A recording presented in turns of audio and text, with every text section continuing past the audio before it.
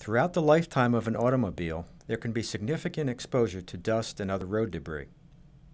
Tube vents are commonly used as automotive headlamp vents. Tubes can often block large particles of road debris, but can easily allow dust, small particles, and sometimes even water into the headlamp. Over time, the particles can collect on the headlamp lens, reducing the clarity. This can ultimately lead to customer complaints and warranty issues concerning the appearance of the headlamps.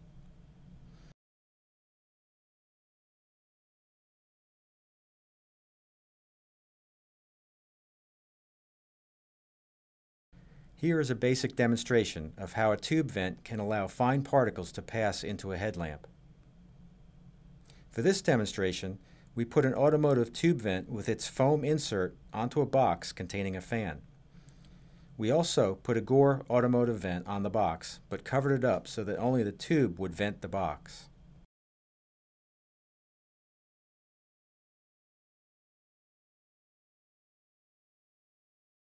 Then we poured in some common baby powder and turned on the fan.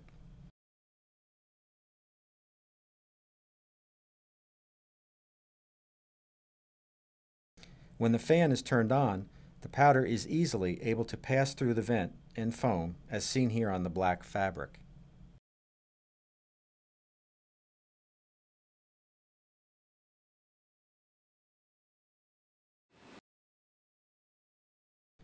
In this close-up view of the foam, you can see that the powder easily goes through the foam and can be seen on the other side of the tube. Now we'll repeat the same test with a GORE membrane vent.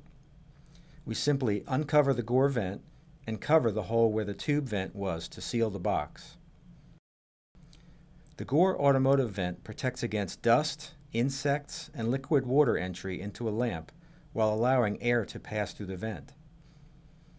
This can prevent customer complaints about degraded visual appearance of the lamps.